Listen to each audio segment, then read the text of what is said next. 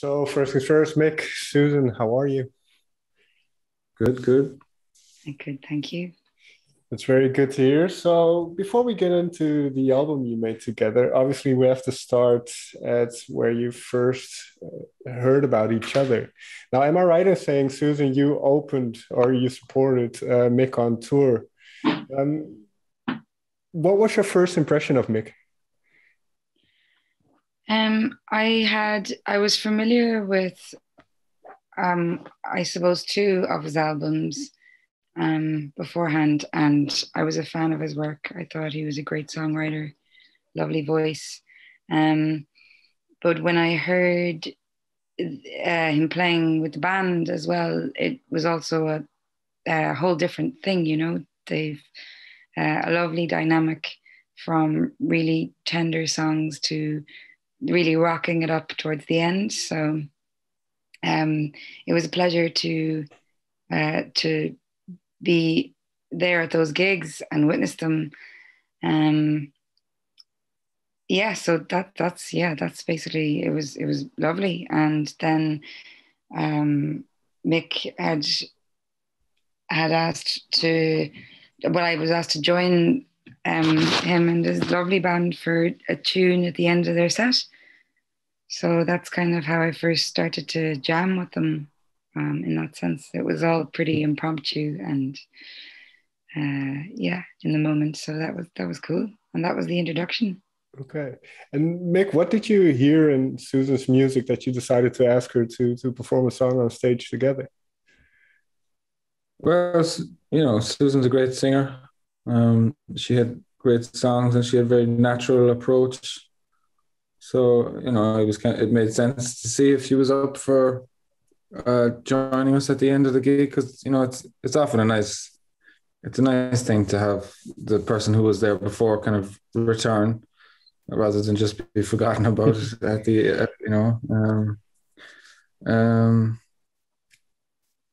So, because Susan's voice is fantastic. So, I mean, it seemed like just the right thing to do.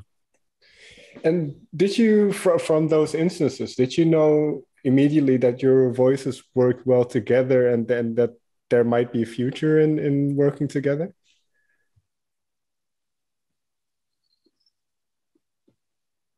Do you want I don't. Well, I mean, it was definitely a pleasure to share the song, but no, I hadn't thought like in a year the whole world will close down and we'll write a concept album.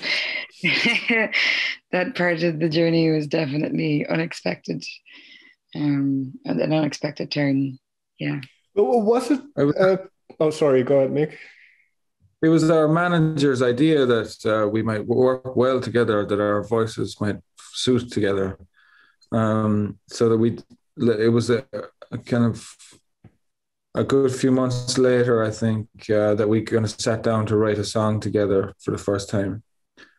But prior to that, I think Susan had sung on the Baby Talk single. Yeah, so it was an idea. That Baby Talk single. So was that just kind of, I don't want to say random that you worked together, or that there was no intention involved in that at that moment? It was Sheena had spoken about, Sheena being our manager, had spoken about the possibility of us doing maybe an EP together. And I had the Baby Talk melody kind of knocking around in my head, and I had no lyrics for it. But when Sheena suggested this, I kind of got the lyrics finished quite quickly because I liked the idea of it being a duet. So it was the plan for Susan to sing that song for sure. And thankfully she agreed to do it.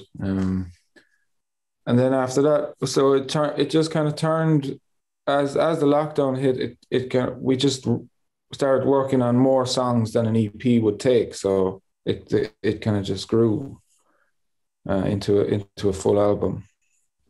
From a songwriting perspective, then, and this is for the both of you, but what goes into writing a duet opposed to writing a song just for yourself?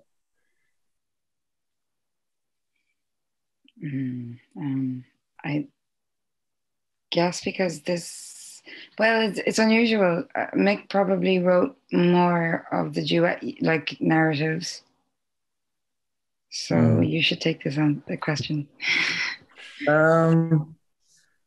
It's kind of a fun structure to work with, where like what type of song will allow you to have another narrator interject.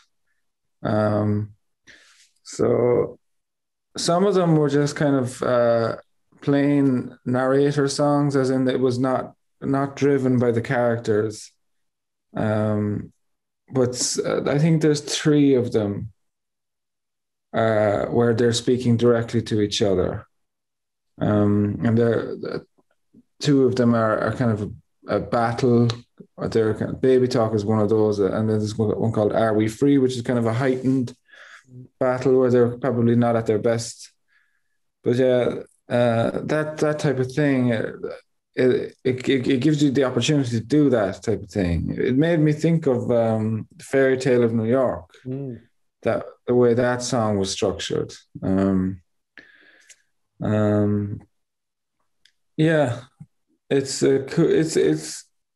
an interesting way to write, because you have this element available that you can bring in, and it will lift the song. It will change the sound of the song. So it's a useful tool. Yeah. I mean, we worked on it together a lot. We worked on where the second voice would enter and what way the second voice would enter. Would it be in unison, harmony?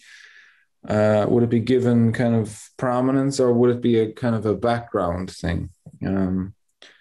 Yeah, it's a cool way to write.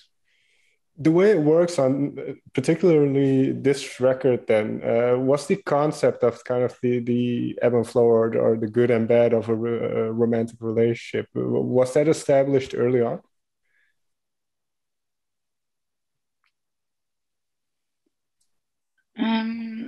Well, I guess it's in every relationship, but I think that Mick, you had that loose story of it being, I suppose, a musical couple, and the female character is starting to, I think, achieve a little bit more success, and so the male character is put out by that on some level, and but also, the fact that they're a musical couple, there's a sense of, I suppose, heightened drama and, flashy lights, and I guess some sense of the female character gets to be a bit of a diva at one point, especially in Miss Me When I'm Gone. And yeah, so as well as all of the, peaks and troughs of a relationship, you have this added dimension of the music industry side of things with the stages and shows, which can be pretty dramatic.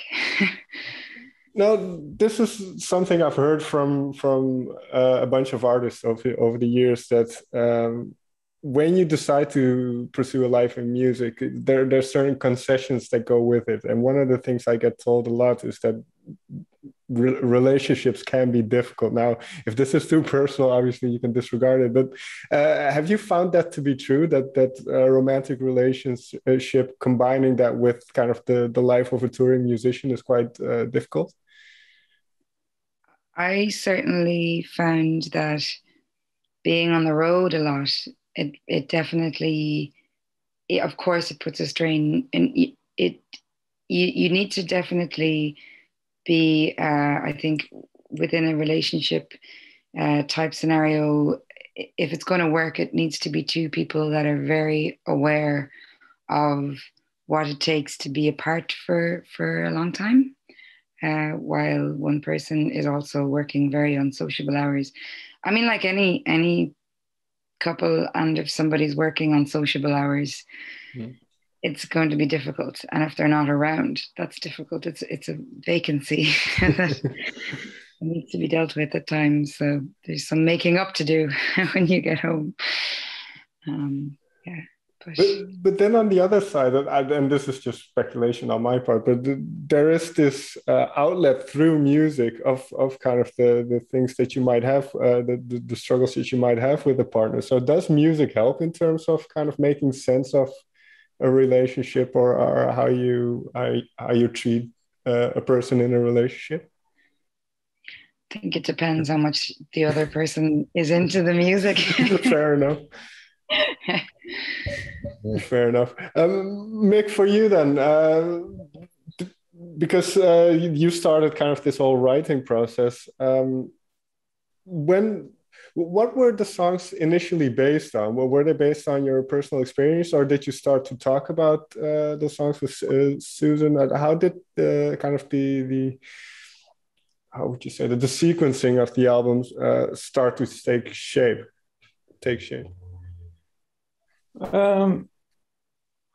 It's the Baby Talk song was the first one, so it kind of set up the relationship theme, and it was kind of based on that song and the Are We Free kind of relationship fight song are both kind of based on just general universalities between two people when they're trying to be in a relationship together, just the general misunderstandings and the insecurities and jealousies and things like that that come up.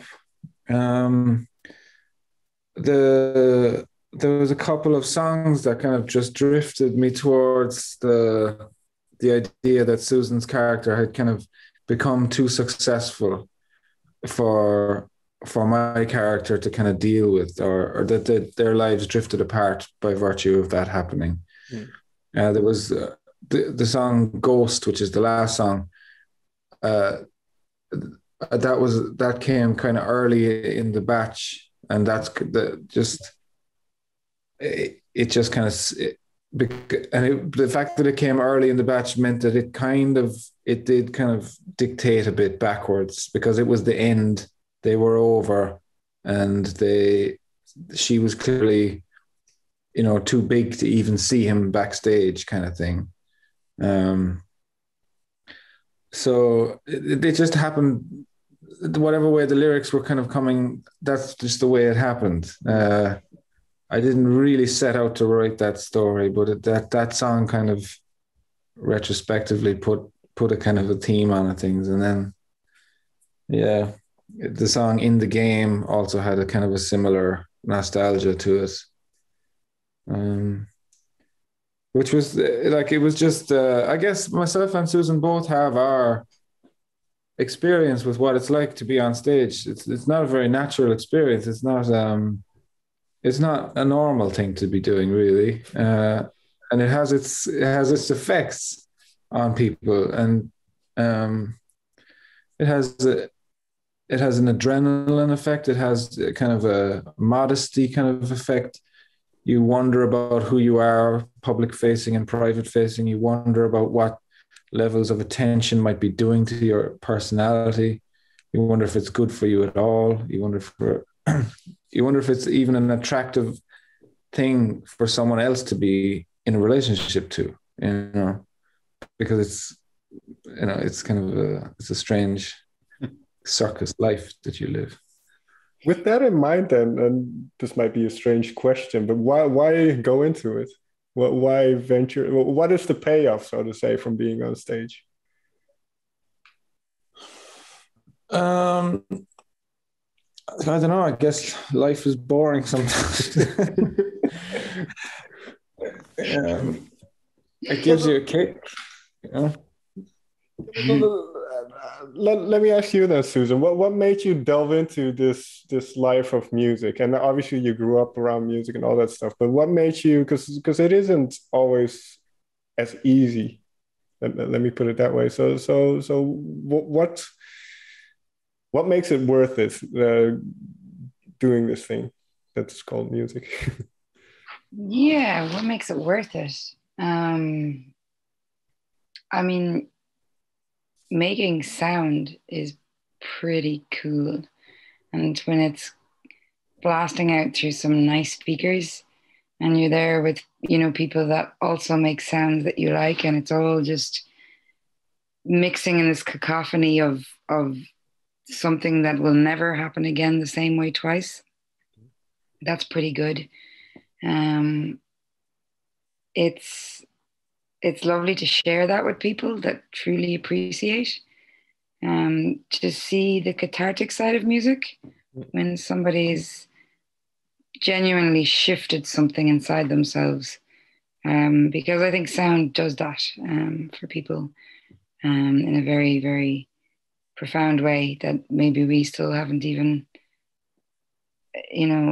unveiled with science and with, I suppose, maybe our knowledge of music has still got a little bit of a journey to go on, but I think that's the payoff is doing that, and it also comes with a whole load of smoke and mirrors, and it's important to know that and always know that because, I mean, the sound system definitely helps, and so does the lights, and definitely the smoke machine.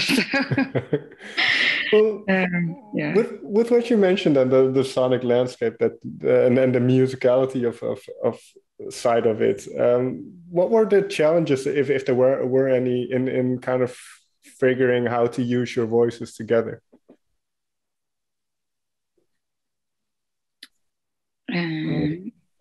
Challenges. I suppose just giving enough space and making sure that like, I know Mick has a very, you have a wide range of notes to use. So, approaching some songs, whether it's to hit it, with the full punch or sing something delicately, and knowing when to back off as well. Space is really important, I think. I felt like they were very natural obstacles more so than challenges that was part of the kind of puzzle in working out a section of songs and finding how they would fit the best. Right. Were you able to be in the same room together for this process at all? At times, yeah. For both recording sessions, we had 3 or 4 days in Dublin initially, and then we had 5, I think, days in Cork, where we were all together with the band, and we either redid some songs from beginning, or we just added the band on to existing vocals that we had done. Yeah, and for the writing, unfortunately, we had to kind of work apart mostly because the restrictions for lockdown were much more strict at that time. Right. So, in terms of the studio work, then, how do these sonic landscapes that form eventually form a song start to take shape? For instance, some songs have horns on them, some have strings. How do you kind of navigate whatever it is that you are able to put on it, and then figuring out what a song needs? Well, we had a number of phone calls with Tony Buchan, who was the kind of producer from working out of Los Angeles, and we would have. I think we worked off our early demos.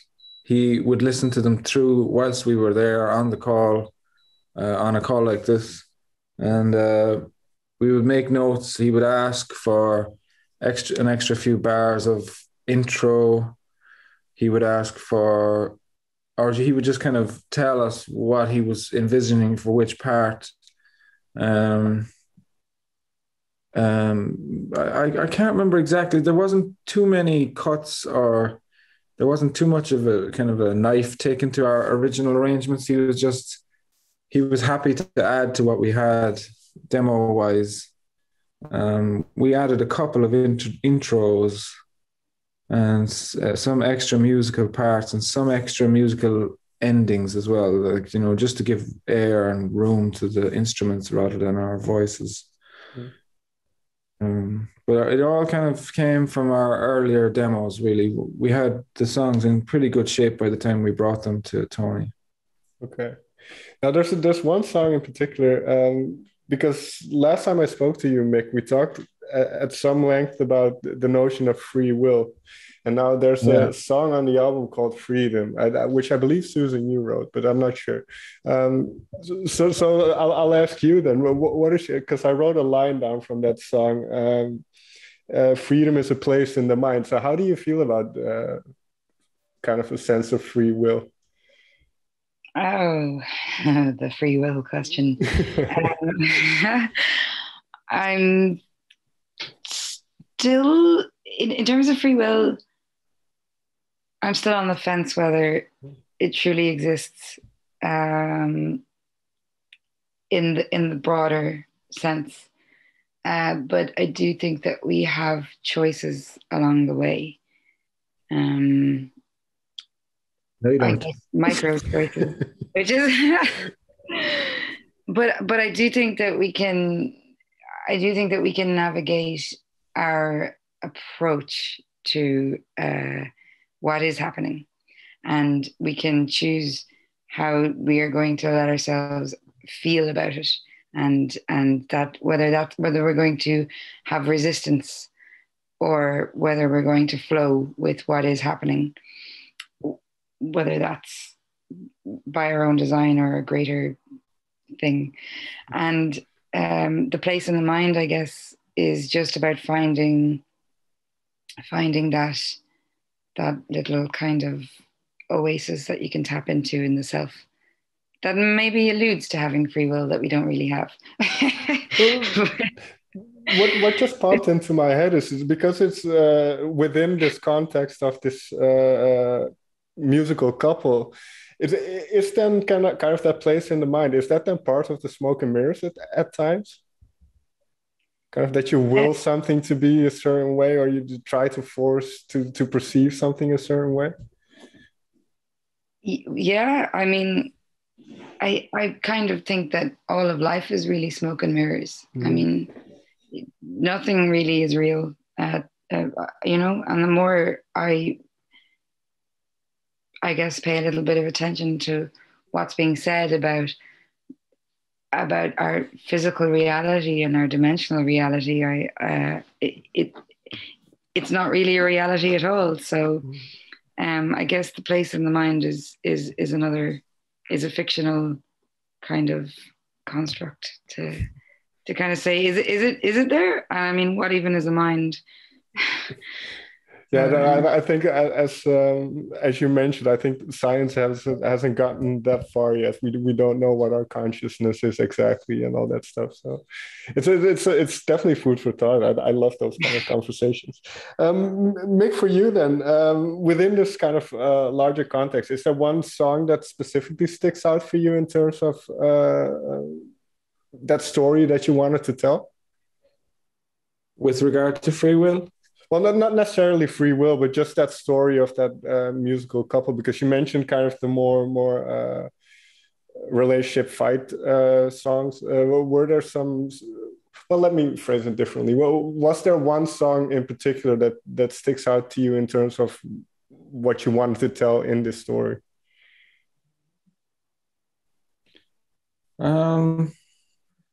I'm trying to scan my mind through the songs. There's almost too many songs on the album. But I've enjoyed singing the last song with Susan, the song called Ghost. I don't know, there's something, especially with a live setting as well, where you're singing it in front of a live audience, it's very kind of circular. You are the person singing the song about the person singing the song to the audience, singing about the audience. And I don't know, I guess it becomes a bit meta. But I also like the fact that it kind of changes key every 10 seconds. I'm kind of nerdily proud of that one.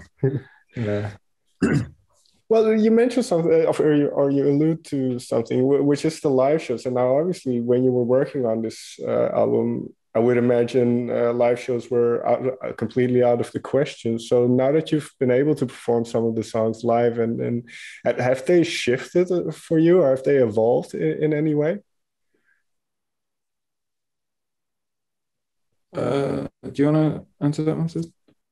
Oh, well, yeah, they've definitely evolved for me. I was curious as to how they would transfer, but yeah, no, I mean, it's still very early. I think we've just done a small few gigs over the last week, and it seems to the storyline seems to be a really lovely thing to include the audience in, and to get to, you know, in a way, it's those dueling couple songs.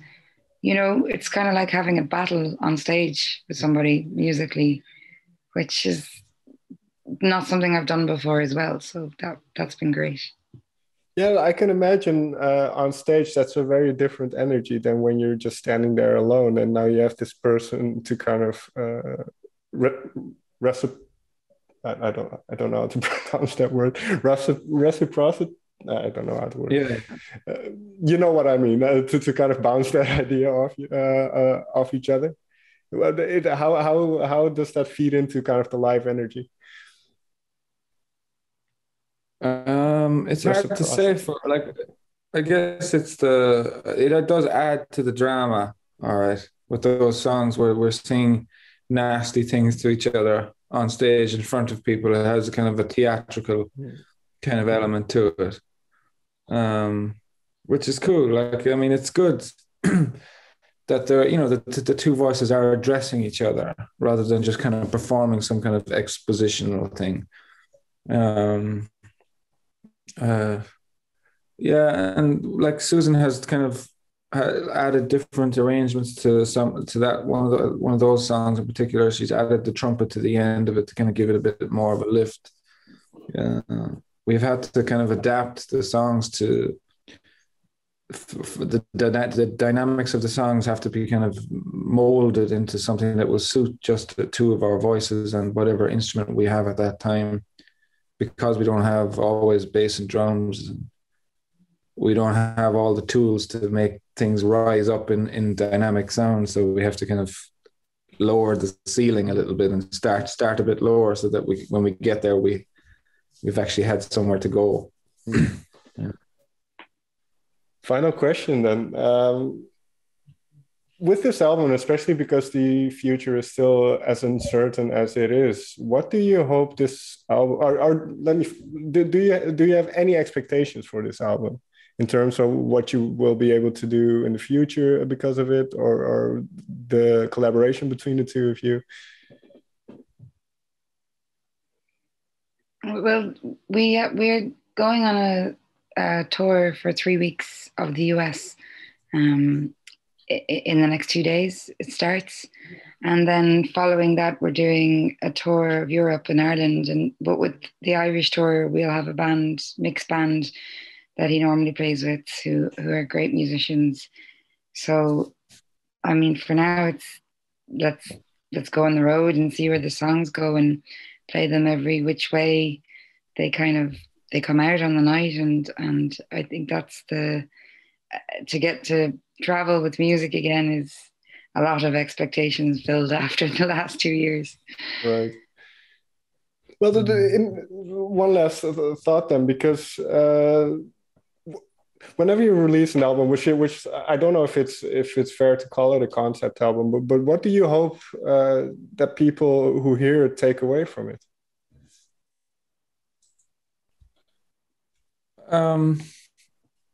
I would kind of hope that they kind of get into the characters a little bit and kind of get drawn into the world of what it's trying to kind of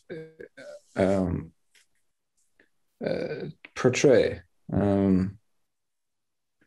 I don't know. Like, I guess the ultimate goal is that the listener will achieve some type of empathy for both of them, even though both of them are quite flawed.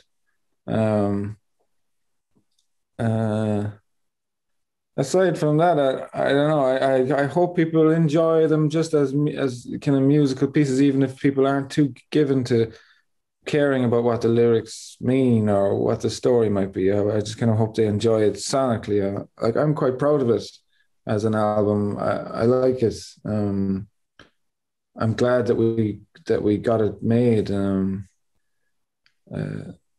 Yeah, it's hard to know what to think about expectations, because when you've just made something, it can feel a little bit close to you, and you kind of you wonder sometimes.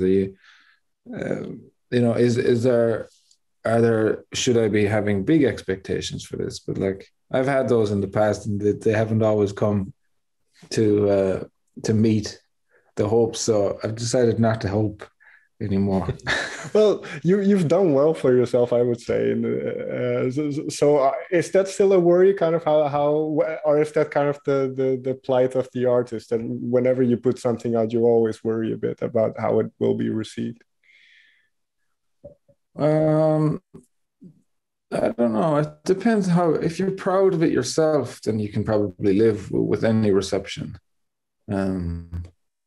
So yeah, I am quite proud of this one. So I don't give a shit. Well, on those words then, Mick, Susan, thank you so much for taking the time to talk with me. Thank you. Thank you very much, Robin. Nice to talk to you again.